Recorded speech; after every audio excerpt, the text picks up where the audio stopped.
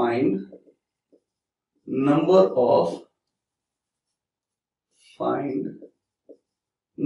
of zeros at the end of the product of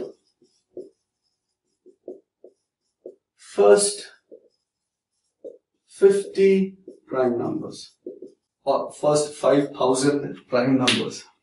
Number of zeros at the end of any product. First of all, how would you find the end digit for any product? Let's take an example. 273 into 548.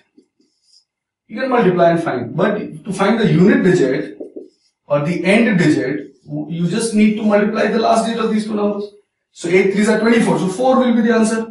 If I just want to know the unit digit of a multiplication, we just take the unit digit of each number and we multiply. That's it. Now, how would you get 0 here? You may get a 0 if at these two places, if any one of them has a 0 here, you will get a 0.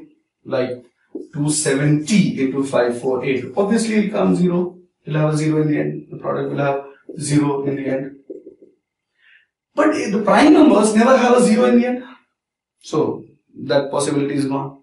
What is the other possibility? See, 2 into 5. How much is it? 10. So, in the product, 0 will come in the last place. 0 will come in the end. Okay? This is the only other way of finding a 0. This is one way of 0. Like one of them is 0 or both are zeros. And the other way is one digit has 2 and the other digit is 5. So, 2 into 5 is 10. So, in the product, in the end, we will have a 0. Now, is 2 a prime number? Yes. Is 5 a prime number? Yes. This is the only possibility which will yield a 0 for a multiplication. Now, if I try to write the 5000 prime numbers, which number would I start with? The first number would be 2. Second one would be 3. Next one would be 5. Next one would be 7. And so on. Do I really need to go further? No. Because there is only one pair of 2 and a 5 that is there in this. No next number, none of them will be divisible by 5 or 2. Right? That means there is only one possibility of a pair of 2 and 5. You know, we can always write it as 2 into 5 and then all other prime numbers. See, please understand that whether you take 50 numbers or 500 numbers or 5000 prime numbers, this part is not going to make any difference because that will not have a 0 in the end in the product. Alright? Because 0 will come only because of 2 into 5. And there is no other prime number which is a multiple of 5 or a multiple of 2. No other prime number which will be a multiple of 2. It can't be a multiple of anything for that matter. Alright? So there will be only one 0. So it is like 10 into a number n.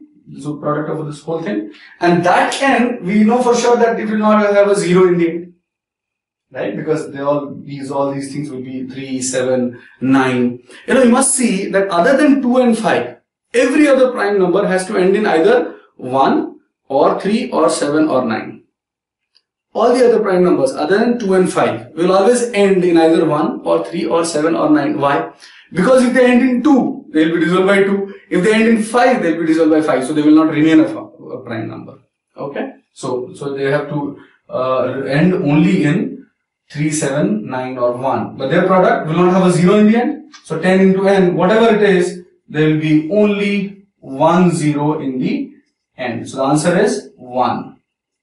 What was the question? Number of zeros. So the answer is 1. Right? Just try and understand. Repeat the video once again. Or I'll just repeat a little bit. A 10 can be created only by a product of 2 and 5 if it comes to prime numbers product. Out of the given prime numbers, whatever you do, there is only one 2 and there is only one 5. So there will be only one pair of 2 and 5 that is possible. Hence, there is only one 0 that is possible in the end of this product.